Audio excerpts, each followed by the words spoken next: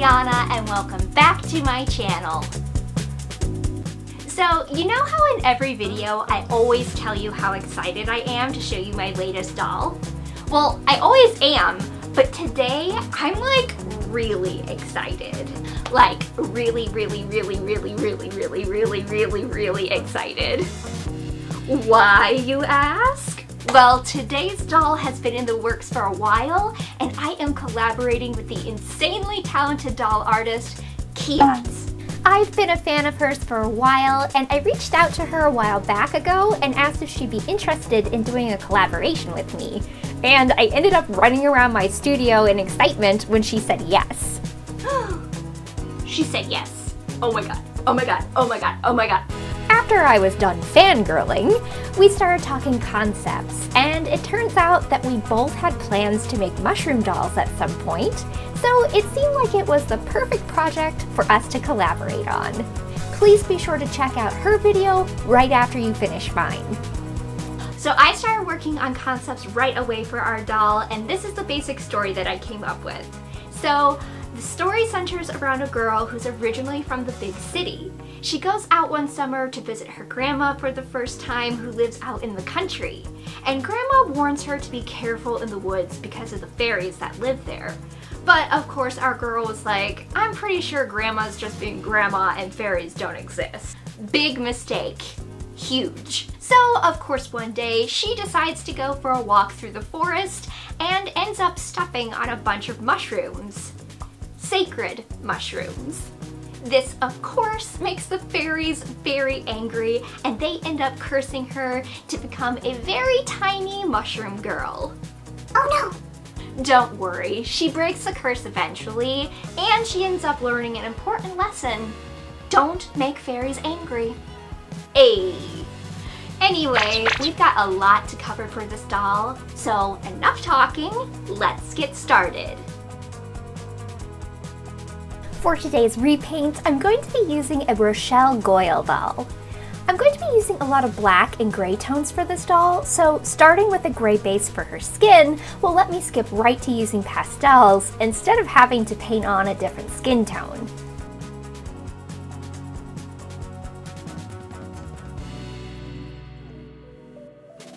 After giving her head a soak in hot water, I gently removed her head, and now I'm going to remove the old hair plugs from her scalp. She'll be getting a mushroom headpiece, so removing all of the hair will give me a nice smooth surface to sculpt on.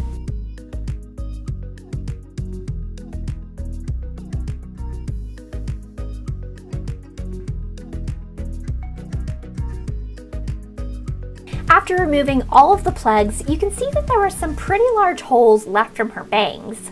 If I were giving her new hair using yarn wefts or synthetic doll hair, I would probably be trying to figure out how to fill these, but fortunately for me, the mushroom headpiece will cover this up.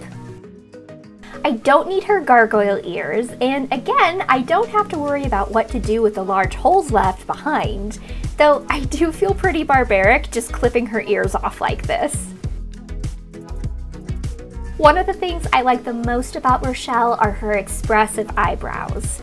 To me, Rochelle's face paint makes her doll one of the most compelling dolls in the Monster High collection. I want to give my mushroom beauty her own face, so I'm removing her factory face paint using pure acetone. My goal for my face up is to create the same level of intensity of emotion through her facial expressions. Her face is now a blank canvas, and the last part of her prep is to spray the head and the body with 3 coats of Mr. Super Clear sealant. This will give the plastic a textured surface, which will give me a papery surface to draw on. So the order that I do her transformation is really important, and I think it would be smartest to start with her face up. Our mushroom skin tone is gray, but when painting skin, we don't want it to be one flat color. Skin tones are multidimensional and are influenced by the coloring under the skin, the amount of melanin present in the skin cells, and by light and shadow. Right now, I'm working on applying the color zones that affect the coloring underneath the skin. This is known as the subdermal color zones, and I introduced this process in my Medusa video. So if you want to know more information about the SCZs, be sure to check out that video. But please do so after watching this video.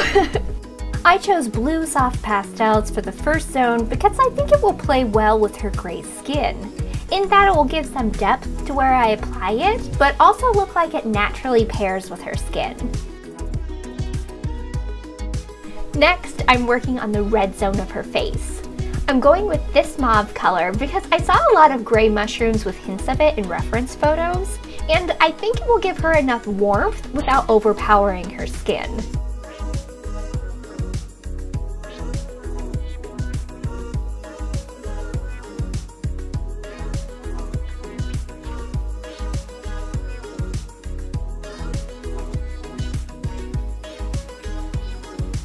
For the yellow layer, I'm using a light yellow. With the gray skin tones, I wasn't sure if yellow would work, so I'm adding it lightly, just enough to show that there is a change in color in areas like her forehead and cheekbones. These are the areas of the face where bone sits closest to the skin, and it's least affected by the coloring of muscle and blood vessels.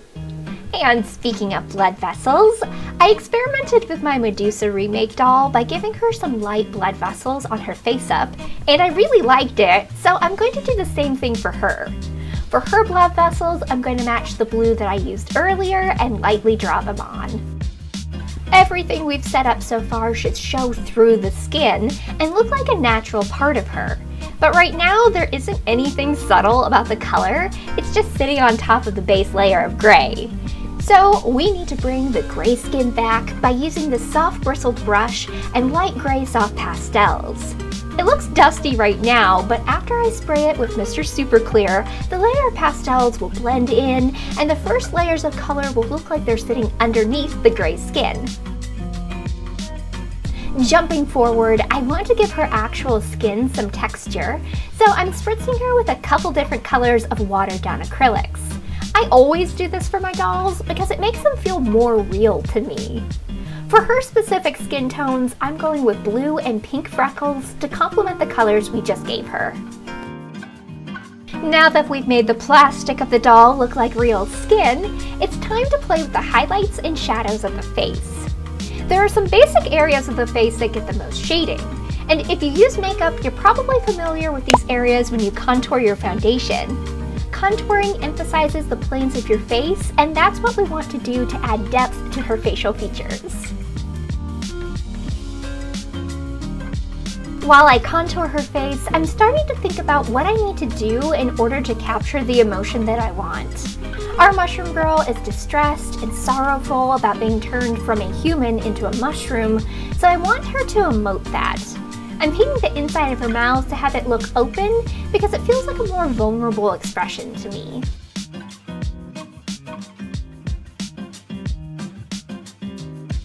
Going back to soft pastels, I'm working in some dark grays into the brow line. I want her to have furrowed eyebrows, like she's really worked up. And when someone knits their brows together, it moves the skin of the face and causes some very deep shadows. At this point, I also want to block in the shape of her eyebrows. I'm making them turn up at the ends to match that scrunching, unhappy expression. Eyebrows in this position make someone look uneasy or uncertain, which is exactly what she's feeling in this whirlwind of emotion.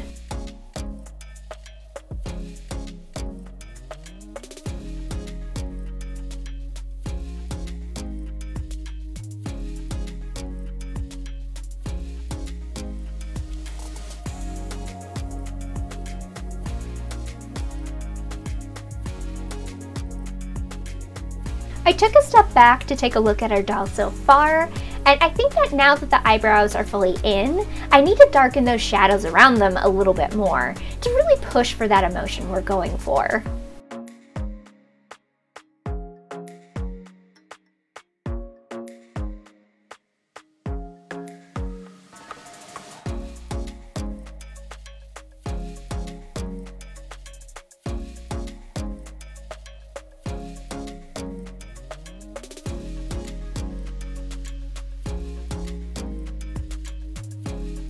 And now to balance out the shadows that we added, I'm adding in some highlights. This will emphasize the raised part of her brows that are being pushed together and give it a 3D appearance.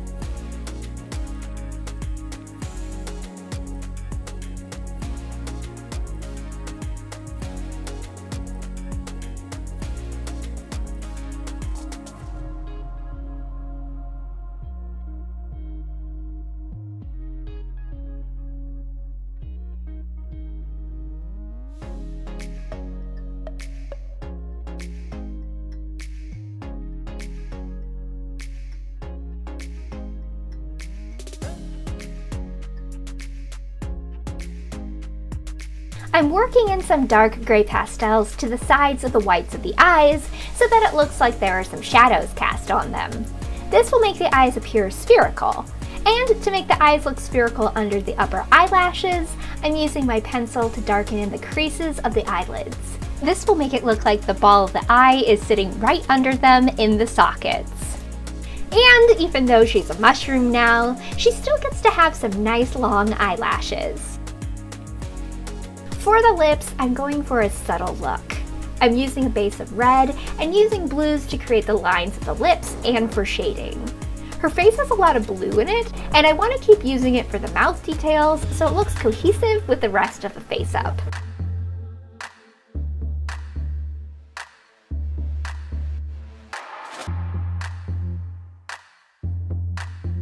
I want her to look like she's been crying, and after looking at some reference photos of people crying, I realized that I needed to push the reds of her cheeks and around the eyes more. When people cry, they usually get flushed in the cheeks, and their eyes and eyelids get irritated and red.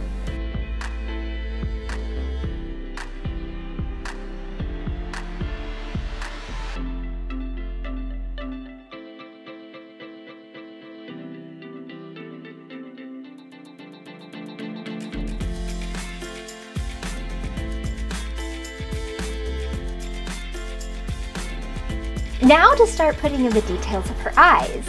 It may be a little hard to see right now, but I'm giving her slate gray irises using acrylic paint.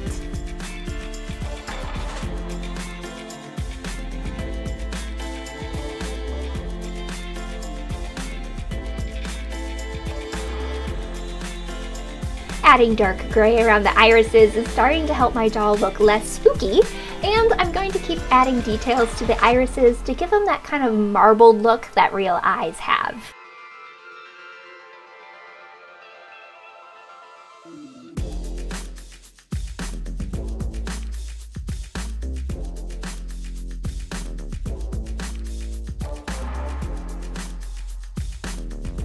To the bottoms of the eyes, I'm dotting on some white paint. I'm going to have her crying, and I'm hoping that adding the white dots here will make it look like there's light reflecting on tears that are welling up in her eyes. Now I'm adding some larger catch lights to the eyes to make them look like they're sparkly with tears.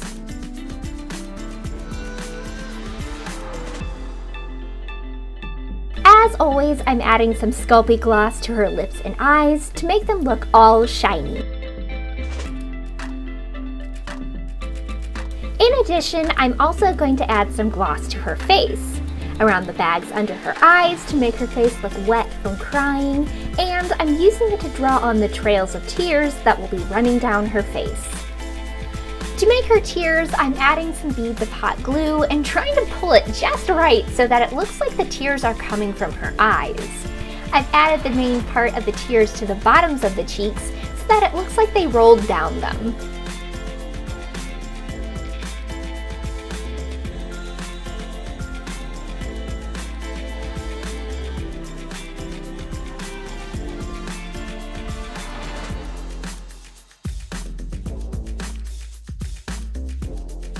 Like I said earlier, to turn her into her mushroom form, I'm going to be sculpting a mushroom headpiece, which will basically be like a large mushroom hat.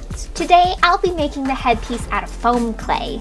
The clay that I have is white, but it's really easy to dye the clay into any color you want just using some acrylic paint.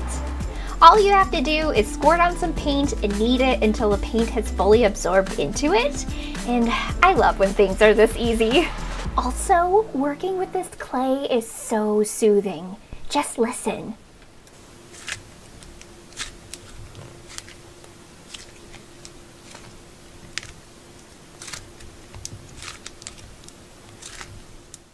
Anyway, her headpiece is going to be made of a couple different parts, and I'm using this gray color to make the bottom side of the mushroom. I have this lid sitting around, and it's the perfect size for the brim of the mushroom hat. So I'm going to evenly smush the clay into this circle and let it firm up before I move on. The clay has firmed up, but it's still squishy, and I've rolled out some of the clay into a sheet, and I'm going to start cutting strips out of it. One of the things I really love about mushrooms are the gills that are on the bottom side of a lot of mushrooms. I think this rib texture is really lovely, and it was one of the first things I knew I wanted to incorporate into my doll. I want the lines to look uniform, but not too much, otherwise it might not look like an organic, real mushroom. So to keep myself from going crazy and adding the strips all over the place, I marked where I want the crown of the hat to be, and I'm lining up the strips to go around that circle. Jumping forward, I've added all the strips and I've let the clay firm up. I want to add the same colors that I added to her skin to this part of the mushroom because I want the mushroom to look like it's growing out of her body. And this keeps the headpiece from feeling like it's disjointed from her face. Before adding the pastels, I gave it a couple layers of Mr. Super Clear just to make sure the pastels would adhere to the clay. And once I'm done, I'll use it again to seal in the colors.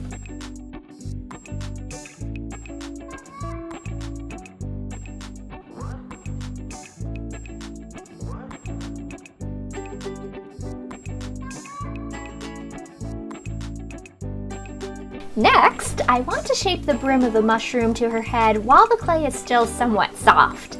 Obviously, I want to shape it so that it looks like a mushroom, but I also want to make sure I'm covering up the hairlines and those holes from her bangs. The clay is still a little too soft, so it's starting to slip and her head is pushing through it. So before I can do anything else, I'm going to try to keep the shape that I made and let it dry out some more.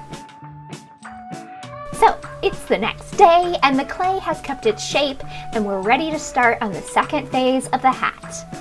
Using this ball of clay, I'm going to shape the crown of the hat into a rounded cylinder shape.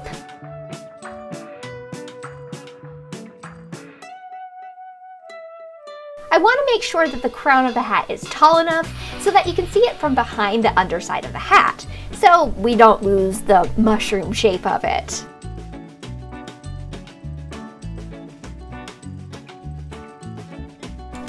And here's the hat after it's completely dried.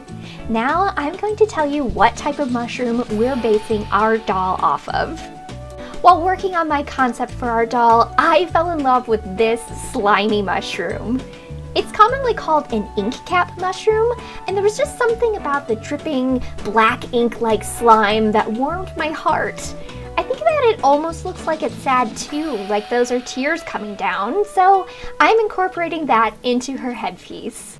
After cleaning up the top of the brim, I'm going to cover it using some black clay that I mixed. The black will transition to white at the top of the hat, so I don't want to cover up the white completely.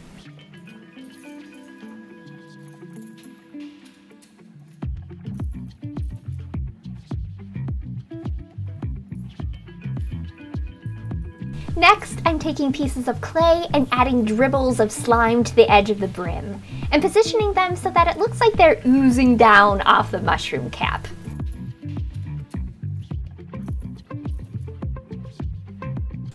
The drips look pretty good, but the slime of the actual mushroom looks shiny, and I want that for our mushroom too. Which brings me to the next phase of our hat, the slime experimentation phase. Out of all my supplies, I have two options to use to make the clay look slimy, but I don't know which, if any, are going to work best. The first thing I'm going to test is the Sculpting gloss that I used on her face up. I'll be giving this test clay a couple of coats of it and let it dry to see how it looks. The other option to test is this gel top coat. I use this for my giant snail doll, and it's going to involve applying a generous amount to the test clay and then curing it in my UV light.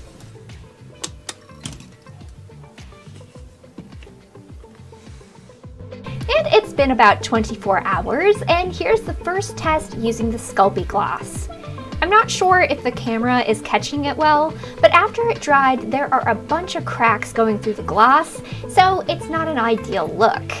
In fact, if I just move the clay around, the layer of gloss just crumbles. Next, we have a clear winner with the gel top coat. The dried gel has a beautiful shine to it. I don't see any streaks or cracks. So now that I have a winning slime, I'm applying it all around the edge of the hat brim, and I'll coat the drips completely, and once I've finished, I'll pop it into the UV light to cure the gel. Okay, so now it's done curing in the UV light, but the top coat still is a little sticky from the gel. I'm sure a regular slimy mushroom would be sticky, but I don't want my doll to be because gross. So I'm rubbing the glossy parts down with some rubbing alcohol pads until it's sticky free. Now to add some extra shroomy texture. I'm using some gray paint to add lines to the black parts of the cap, just to make it look more realistic.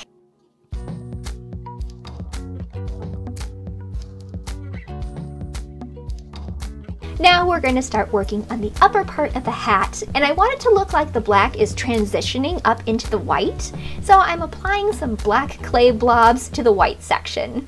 It kind of looks a little bit like cow print, but I'll be fixing that in just a moment. So if you look at the Inky Cat mushroom, you'll see that it has this kind of feathery or scaly looking texture towards the top of the cap. It's also a little bumpy and clumpy looking, so I'm going to be trying to get that look by applying some extra white clay.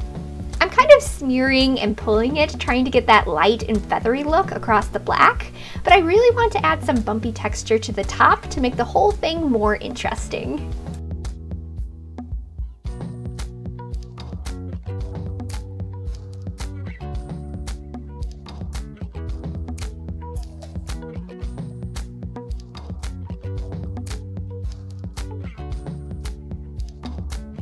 Her head has been properly transformed into a mushroom, so now we're going to repaint her body before we sculpt her mushroom outfit.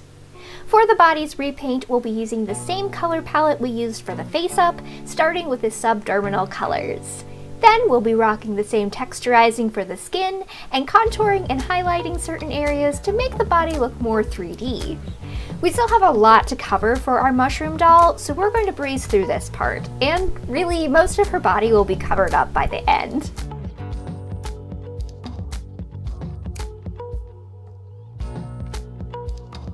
Next up, we're going to be making her an outfit. And I'm going to be using my new best friend, foam clay again, to sculpt a strapless dress that's influenced by a couple different types of mushrooms. I'm starting with the bodice of the dress, and for this part of the dress, I'm going to make gray oyster mushrooms. I'm playing a little game I like to call I have no idea what I'm doing for this part of the construction, but here's what I'm thinking. I know that I'm probably going to have to try to sculpt these mushrooms a couple of times to make sure I size them and sculpt them right, which means I probably don't want to add the clay directly onto the doll's skin because I don't want it to stick there. So to help me not fluff everything up, I'm wrapping her torso in some painter's tape so I can make a little pattern that I'll apply the clay directly to. To make the mushrooms, I'm trying to replicate the stacked look of oyster mushrooms. I love how they grow together, so I want each piece to stand out, but blend to become one unified piece. If I were a wiser human being, I would insert some kind of beautiful metaphor about that here. I'm wrapping the piece so that the two little tabs meet in the back, and I'm going to set it aside so it can harden and be the best mushrooms they can be. On to part 2 of the dress, and I've made a little woven sheet of painter's tape, and I'm tracing the basic shape of a skirt onto it. Now I'm going to peel it up, cut it out, and repeat the process so we have a full-size skirt that I can use to build the clay on. I want the hat and the skirt of the dress to look like they belong together, so for this part, we are going full-on slime. In my mind, the skirt's going to be made of globs of the same shiny slime that's sliding off of her hat. It doesn't sound too appealing, but in my mind, it's pretty lit.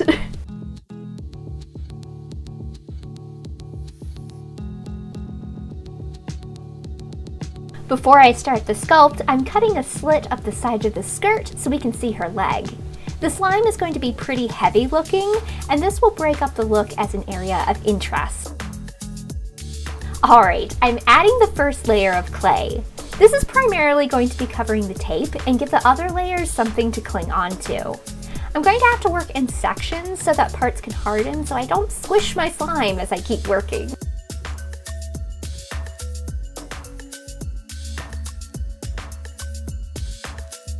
Here, I'm starting to build up individual streaks of the slime. I'm going to keep adding them one by one until this front piece is covered, and it looks almost like a wall of slime that's slowly oozing down. And then we're going to repeat this process until the whole skirt is covered.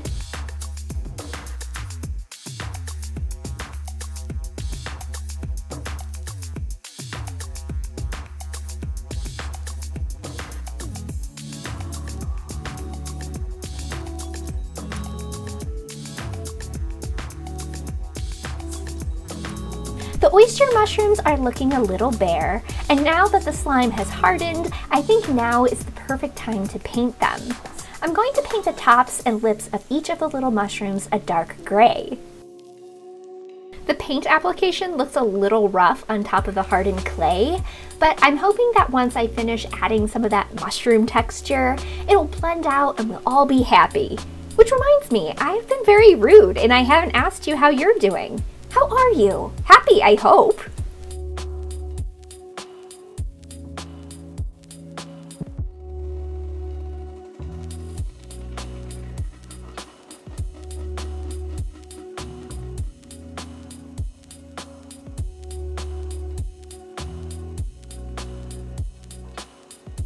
I'm liking the texture so far, and I think it's a good combination of the whites, grays, and blacks that are found throughout her design. And I think it really makes our mushroom gal look like a real fun guy. Get it? Fun guy? Extreme dad jokes. On her forearms, I'm giving her some puff mushroom bell sleeves.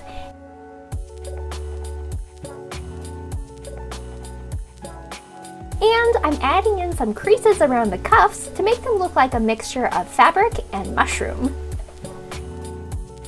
I'm stopping the sleeves right at the ball joints of the elbows so that there can still be some movement. The slime skirt is really stiff, so I don't want to miss out on having some mobility for her body.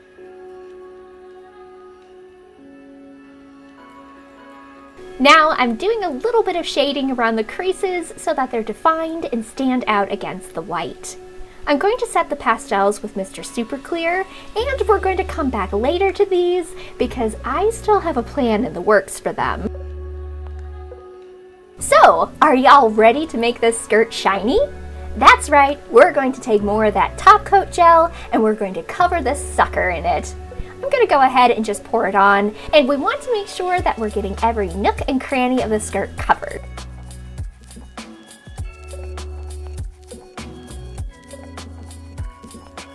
Oh no, I should have checked beforehand, but I got too excited.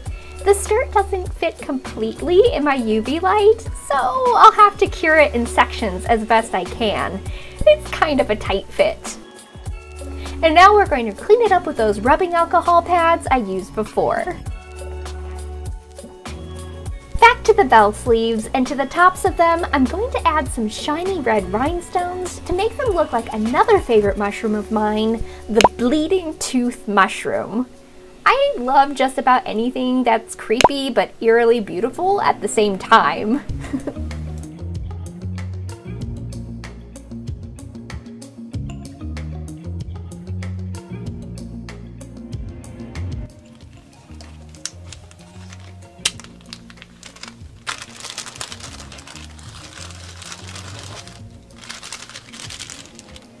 For her shoes, I'm going to be using this pair that belong to Gulia Yelps. They have dripping blood ankle straps, and I'm going to paint them black so they go from blood to ooze.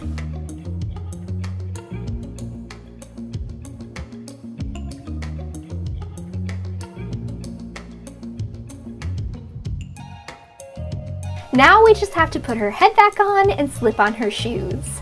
You may think we're done with our repaint now, but I've got more plans for our mushroom friend.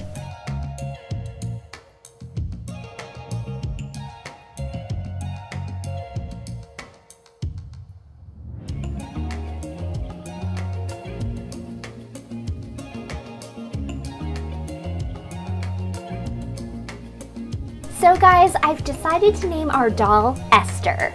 And since Esther was cursed to be shrunken down into a mushroom form, I wanted to make something that would show her new tiny size. And to do that, I'm making a giant mushroom for her to stand next to. I'm going to make the giant mushroom out of polymer clay, and right now I'm shaping a tinfoil armature for the mushroom cap. I'm building the base of the mushroom out of polymer clay because I know that after it bakes, it will be sturdy and will be able to stand on its own. Right now, I'm using some old scraps of clay for my giant snail project because at this point, I'm just trying to cover up the foil and I'm not trying to make it pretty yet.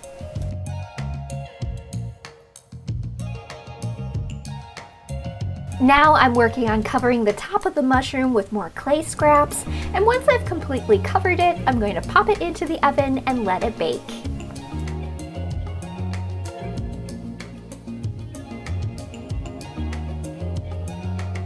The mushroom cap is out of the oven, and I've dyed some foam clay this coral color. I'm using foam clay because I don't have a lot of polymer clay left, and I have to save it for the mushroom stem. Next, I'm going to be painting a red to orange gradient on the mushroom cap.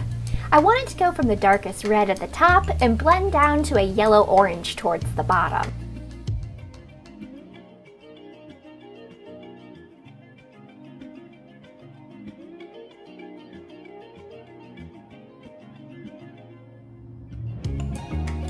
And can you guess what kind of mushroom I'm making yet? Hint, it goes perfectly with our fairy tale theme. Did you guess a toadstool mushroom? That's right, I had to give her the classic toadstool mushroom to hang out with. Now that the paint has dried, I'm snipping off little dots of foam clay to make the mushroom's iconic dots. I really have to smush them into the mushroom cap to keep them from falling off, but hopefully once it dries, they will be completely stuck on.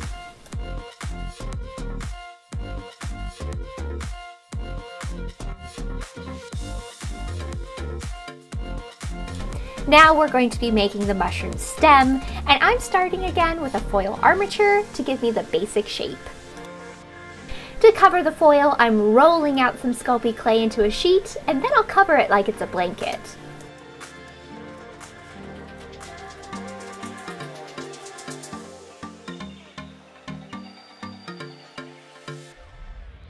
Now I'm going to add some clay to the bottom of the stem to give the mushroom a base to sit on. This will let the mushroom stand up on its own once I put it all together. I really want to make sure that I've blended the two pieces together well because I don't want to risk it cracking or falling out after it's been baked. So the reason I wanted to use Sculpey on this part of the mushroom is because I wanted to add some lines to the stem. My foam clay doesn't really hold these kind of subtle lines. The foamy texture makes them fade, but polymer clay lets you carve out really intricate details like this. Next, I'm adding this little cape to the top of the stem. I don't know what the scientific term for this is, but I saw a lot of toadstool mushrooms with this little piece on them, and I thought it was really cute. So I'm just folding on a really thin sheet of clay to give my mushroom its own cape. And here's how it looks after I baked it in the oven. And it's time to start painting and decorating it. I'm giving the stem a base coat of a really light cream color. I think this will give it more of a naturalistic look instead of leaving it the stark white color of the clay. Next, I'm using a dark brown soft pastel color to define the texture and the creases of the cape. It also makes it look a little dirty, which is a good thing since mushrooms grow out of the ground.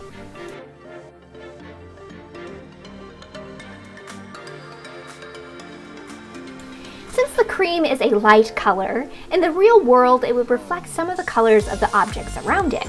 So I'm going to add some hints of green for the grass that's nearby and touches of orange from the mushroom cap, just to give the whole thing an extra touch of richness.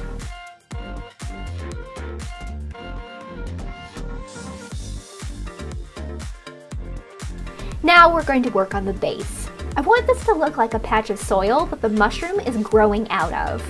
I mixed up a dark brown color using acrylic paint, and I'm brushing it on so that it looks gritty. I'm also going to lightly brush it up the bottom of the stem so it looks like the mushroom grew out of the ground. Everything has dried and has been sealed, so now we can put the mushroom together. I'm not using a fancy method to do this. I'm literally just going to keep applying some hot glue until they're securely stuck together.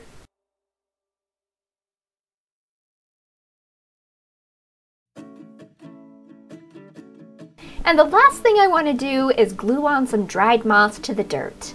I bought this moss for my Empress Tarot doll's throne, and I think it's the last little touch this mushroom needed.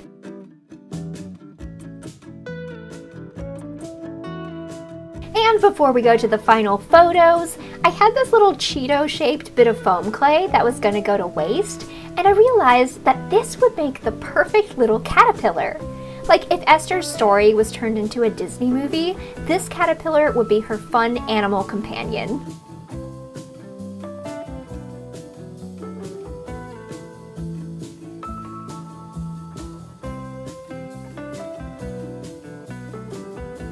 You can see the reference I'm using for the caterpillar on my phone, and as I paint on its pattern, I was trying to think of names, and the name Copernicus popped into mind, and I thought it was so cute, just like him, so Copernicus it is.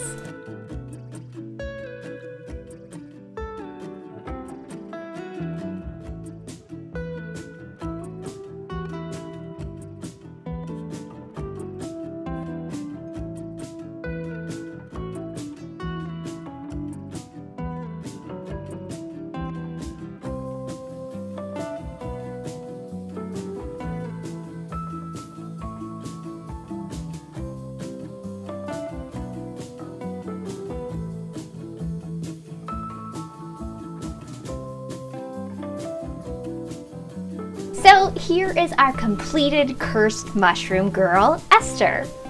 I have to say that I'm really proud of her face up. The expression I was able to capture is probably the strongest out of all my dolls so far. I really want to continue to push myself to create strong emotions and expressions for my future dolls.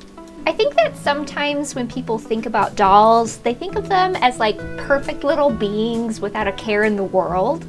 But I know that I'm not a perfect person, and I like to express the beauty in imperfections and in expressing your true feelings through my dolls. It was a lot of fun researching different mushrooms for this doll and trying to figure out how to put all the different elements together. I really wanted to design an outfit for her that would go with the cursed theme, but also look glamorous. Or as glamorous as you can get while trying to make something look like oozing slime. I'm really happy with how she turned out, and I loved challenging and pushing myself to make every detail as perfect as I possibly could make it. I could go on and on about how much fun I had making Esther, Copernicus, and their mushroom, but I really want to know what you think about them. Do you think her mushroom transformation was a success? It would really make my day if you would leave me a comment below and let me know what you think. Please be sure to check out Kiat's part of our collaboration. She is so talented and I am just in awe of her doll. And if you haven't already done so, please be sure to subscribe to my channel and Kiat's. Alright, Esther, Copernicus, and I have to figure out how to break her curse, but I'll see you next time with another doll repaint video. Bye!